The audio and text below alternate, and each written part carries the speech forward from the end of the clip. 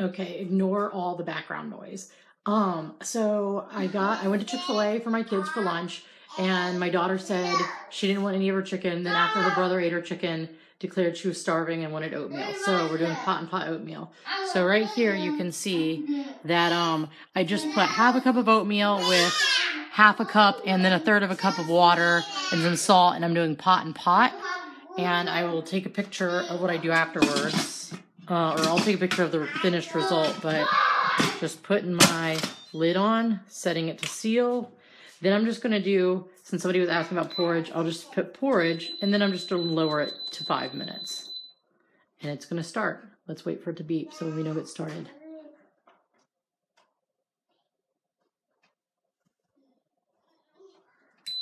There we go, starting.